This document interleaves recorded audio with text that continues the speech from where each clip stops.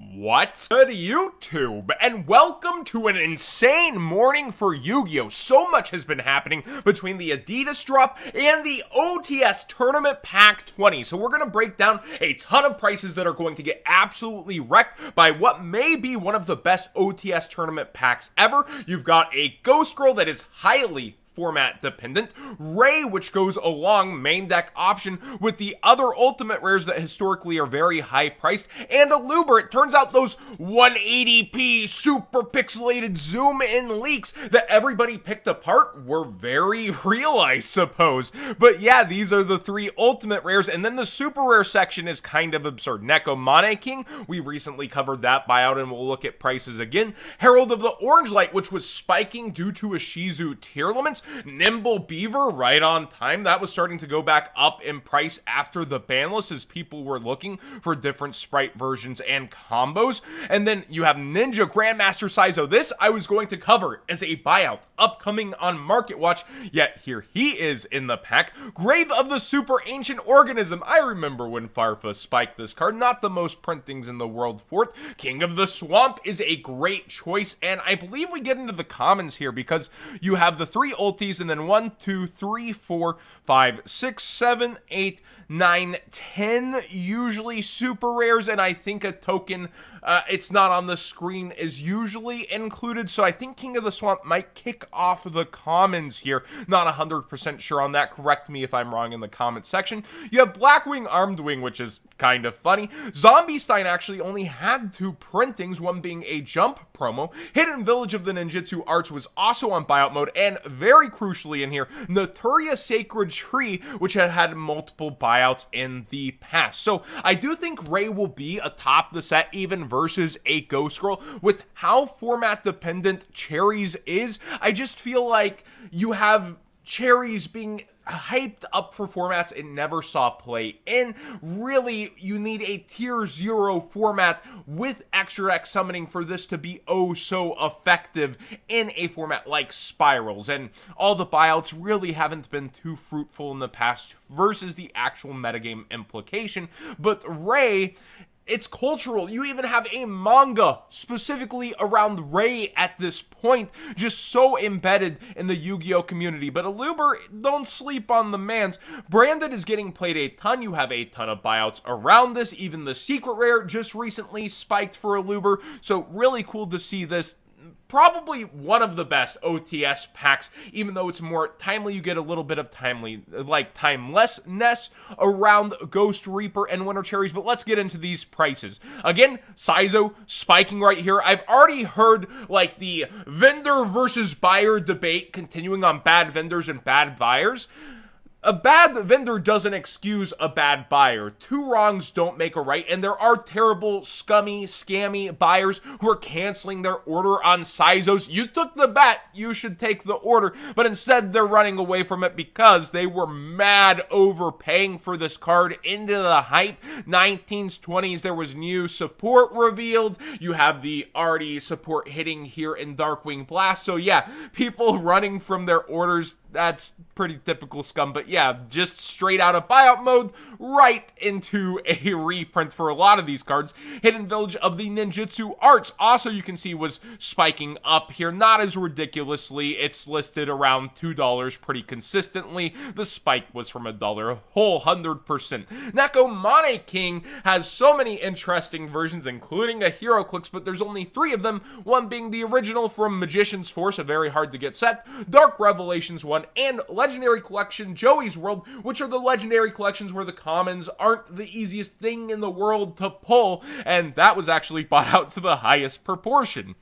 Herald of the Orange Light was in super buyout mode in preparation for a Shizu tier format, and you can see here even Diviner of Herald had started to go up. I do expect some of that value displacement to probably go to Diviner or other things played within the deck, because once this is way cheaper for people to obtain, you will see that. But also we've seen OTS commons and supers be very expensive for what they are in active formats, but the coolant from them continuously being pulled usually helps. It'll be interesting to see where that that does settle down. Nimble Beaver, 3 versions, one recently being the obelisk structure deck. Good to see this reprinted into the ground a bit, as people will be needing 2 to 3 of them, of course, to play with, usually 3.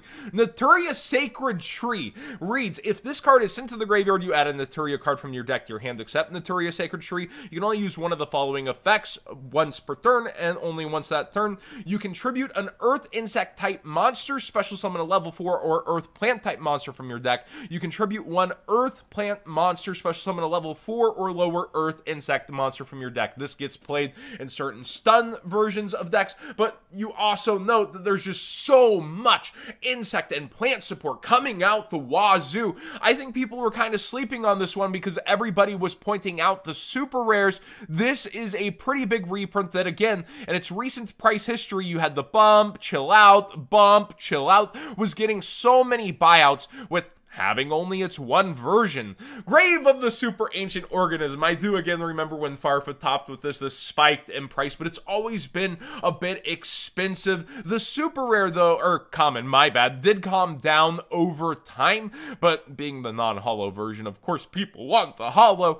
It's a funny floodgate that does work in certain formats, and I feel like has been on that back burner of the legacy cards that can end up doing something in Yu-Gi-Oh, but is still floodgate. Yep. King of the Swamp has so many versions, but when we look in specifically Yu-Gi-Oh, this card is just not easy to get, and let me see if we can get just King of the Swamp. There we go, live editing done cheap. You can see that every version is still above $5, even Legendary Decks 2, which got re-waived at one point, unlimited, and you do have the supers here at $8. Now this should be bringing this down decently in price because people really just wanted an accessible version, holo or not. So I think you'll see the super rare from Fusion Enforcer start to pass all the other common versions, even though they're, you know, some interesting ones.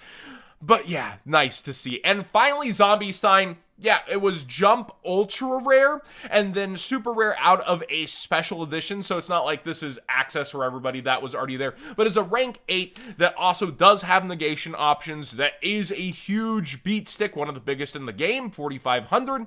Nice to see Konami proactively ahead instead of waiting for something to spike and trying to sell it. This OTS pack completely wrecked the market and looks great. Now, if you've been under a rock, you probably missed that there is an Adidas collab, but it is on the app only, and that app was having some heavy traffic issues, really having trouble loading certain ones out of stock, then back in stock. But right now, it's looking like a ton of them are just straight out of stock. The 11.5 came back right before I was recording this video, probably gone by the time the video's up. The rest of them were out of stock. On the Blue Eyes shoes, the Dark Magician shoes were a little more available for a while. And then also the slides never updated a 12 or 12.5, 13 option at all. 13.5 and 14.5 are sold out at the time of recording this video. Again, I get people really wanted these shoes. I ordered from Adidas Canada thanks to having a friend in Canada to ship to and then pay extra to ship for me. And I'm glad I did because I never even got a chance